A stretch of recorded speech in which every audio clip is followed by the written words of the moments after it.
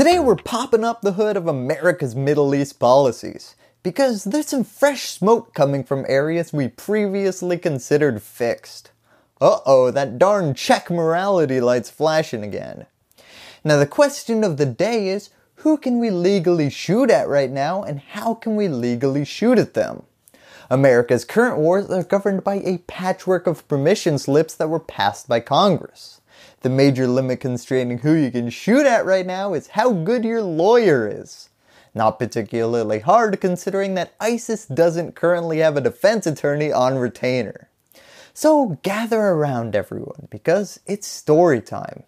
In 2001, 7 days after September 11th, the executive branch got the ultimate permission slip from Congress, the 2001 Authorization for the Use of Military Force. Now this authorization released the hounds of the military-industrial complex and allowed us to go after any groups or individuals related to 9/11. With that, Bush got at his red yarn conspiracy theory board and found connections to 9/11 all across the globe. The Philippines? 9/11. Djibouti, Yemen, and the Horn of Africa? 9/11. The Eastern European country of Georgia? Well, let's get our combat troops over there before Russia has a chance, because you guessed it, 9/11. In fact, I have an intelligence report right here saying that Kevin Bacon was connected within 7 degrees of 9/11. Now this also gave Bush the authority to invade Afghanistan, because the Taliban were harboring bin Laden, who, 9/11. It's still on the books today and used to justify new engagements with all sorts of groups. ISIS? Sure, they emerged 14 years after 9/11, but if those jerks had a time machine, they would have done it. Just gonna round up a bit and lump them in. Now there was one pesky group that America just couldn't get the 9/11 label to stick to: Iraq. So what do you do when you really want to invade a country, but even your best intelligence is saying, I don't know what to tell you, man, they just didn't do 9/11. I'm sorry? Well, you could either give up, or you could go back to Congress and ask for another permission slip. Enter the 2002 Authorization for the Use of Military Force in Iraq. Now the difference between this and previous invasions we talked about in this episode was that, in this case, we were going against the government of Iraq. When we sent troops into the Philippines, for example, we weren't fighting the Philippines. We were fighting against an insurgency that was happening in the Philippines. Well, now in 2002, we were going up against the head honcho himself, Saddam Hussein, and we were authorized to use all armed forces we had to do so. Now a debate in Congress has just started as to whether we should repeal this Invade Iraq authorization. It would be a huge victory for anyone who didn't want to see the Iraq wars turn into a trilogy. Unfortunately though, this would be more of a preventative measure than something that would end any of America's current engagements. The Biden administration states that the United States has no ongoing military activities that rely solely on this 2002 Authorization for Use of Military Force as a domestic legal basis, and that to repeal it would likely have minimal impact on current military operations. It's a bit more like if someone who hasn't smoked in 18 years announces, "That's it, I'm giving up smoking for my health." I mean, yeah, good choice, probably shouldn't start doing that again, but don't expect a huge pat on the back for announcing it. Maybe start reining in some of the other unhealthy activities you're doing right now. American forces are still in Iraq today, but now it's not under that 2002 mandate, but rather because insurgencies have popped up that, you guessed it, we can tie to 9/11. You start reining in that 2001 resolution, and I'll give you an entire episode. Now keep this 2002 resolution debate in the back of your mind, because it makes a major comeback at the end of this episode. So for years after that, America continued its above board shadow wars, seeing new 9/11 perpetrators popping up all across the globe. At one point, a few American troops were killed in Niger because 9/11, and we found out just how little lawmakers knew about the military forces we had authorized. Wait, we invaded that country? Man, it's so hard to keep track of this stuff. Things stayed pretty unstably stable. The next big call in the lawyer moment happened when America decided it wanted to bomb Libya without congressional approval. The logic here was, bombing alone doesn't constitute war, so we don't need congressional approval to drop bombs on people that we can't really associate with 9/11. Now this new theory emerged under Nobel Peace Prize winner Barack Obama. Must have been a slow year for peace. Obama's Office of Legal Counsel created a new two-step test for America to legally bomb foreigners without the okay from Congress. First, does the president reasonably determine that the military action in question serves an important national interest?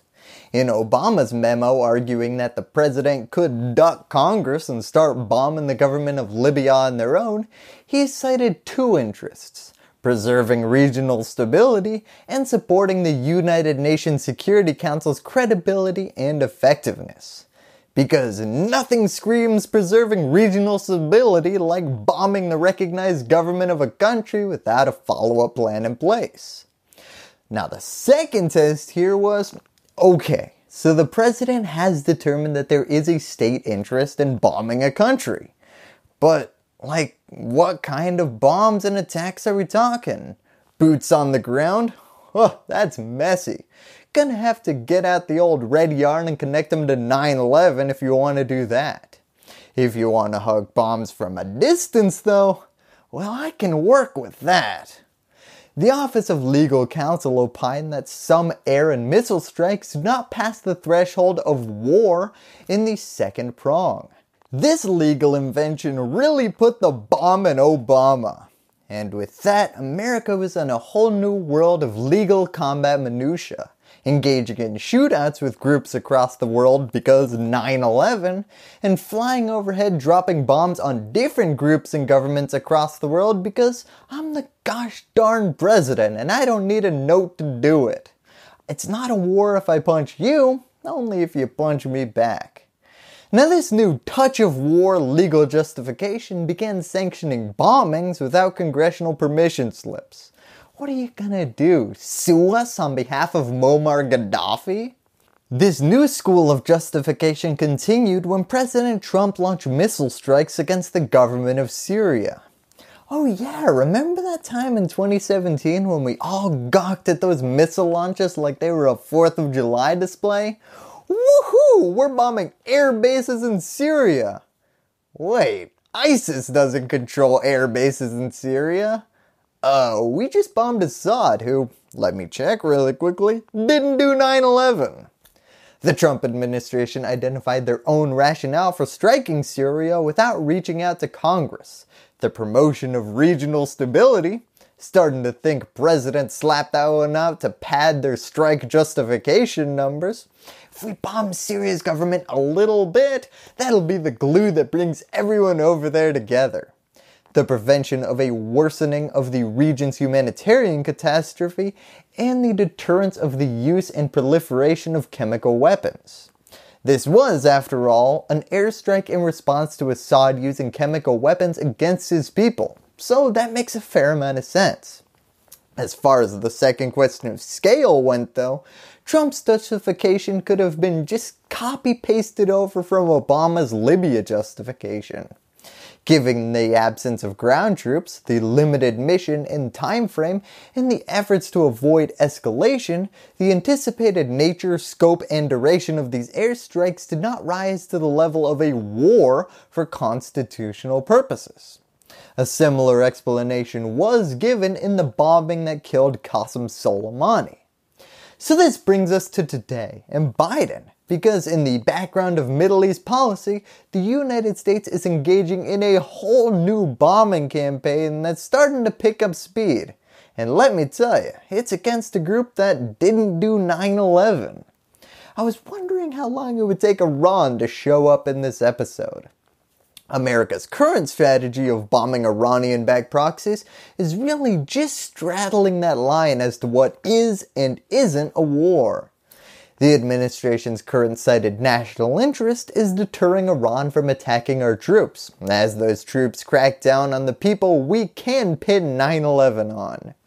Unfortunately, there is an escalating back and forth between the United States and Iranian-backed militia groups, which have stepped up attacks on US forces in recent months, despite Biden's stated goal of deterrence through retaliatory airstrikes. Now this might all seem pretty weird to you viewers, but there is a real solid difference between a one-off bombing, we sure did show that Syrian airbase who's who, and an ongoing and expanding set of bombings. Oh, it's not a war. I just need a bunch more bombs quick because we're under attack. Remember, under the legal framework created by Obama, there were two steps to the test. First, is there a national interest? And second, this thing is starting to look a bit too much like a war, right? Some of the proposals for a future Biden anti-Iran bombing campaign are starting to look and quack a bit too close for comfort like a duck.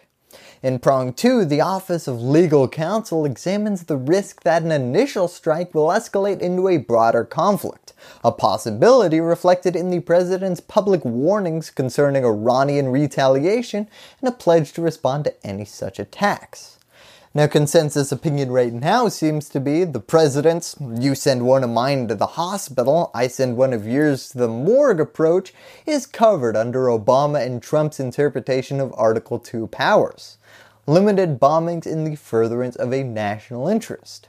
The debate now is about potential offensive operations.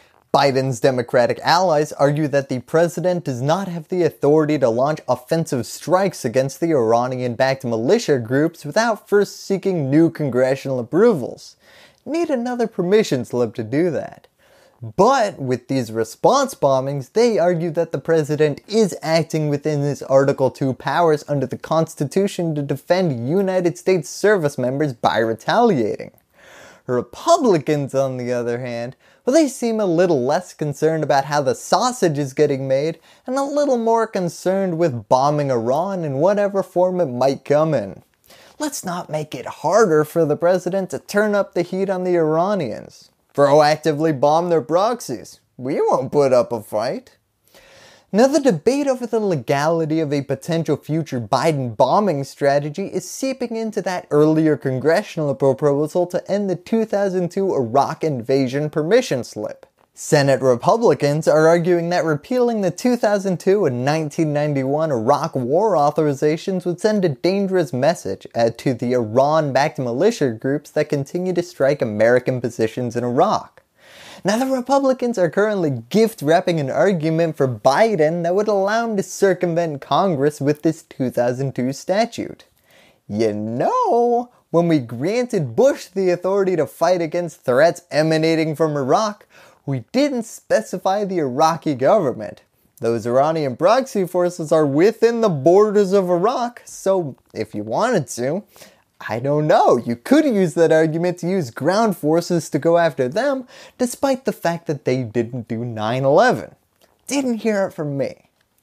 This interpretation of that 2002 statute would expand Biden's opportunities from using just the Obama legal construct to conduct limited airstrikes on Iranian proxies without Congress, to allowing him to claim Congress gave him full authority in 2002 to attack any threats in the geographical Iraq with complete forces that we used to bring down Saddam Hussein. Don't even have to tie him to 9/11. Senator Ted Cruz just introduced an amendment to the repeal measures that would preserve the president's ability to attack Iran and its proxies in Iraq. At that point, not really sure what you're repealing. So that's the long and strange evolution of the executive and legislative branches duking it out over conducting the war on terror. If you're curious what it looks like when members of Congress sue the executive branch to try and end a combat action that they didn't approve, well, I made an episode on the court case of Campbell v. Clinton, when Congress tried to end American bombing involvement in Kosovo by taking Bill Clinton to court. congressmen generally lose these suits based on a lack of standing, as either the bombing campaign has ended so the court doesn't need to render a decision, or the court points to alternate remedies, such as Congress's ability to defund those operations, repeal authorizations of force, or issue a directive telling the president to cease certain combat operations. Basically, the courts have not ruled out the possibility that a conflict over the use of force between Congress and the president could require judicial resolution, but they have thus far deemed the matter to be one for the political branches to resolve on their own. Check out that episode if you want to learn more. Thank you, and please make this all I have to say about that. Hello YouTube, here's that Campbell v. Clinton link I promised you. Thank you to my patrons for helping me put out my videos. If you want to support independent, nonpartisan news looking into the overlooked, click on that link in the description. Like, subscribe, and do all that other fun YouTube stuff. And lastly, as always, thank you for watching.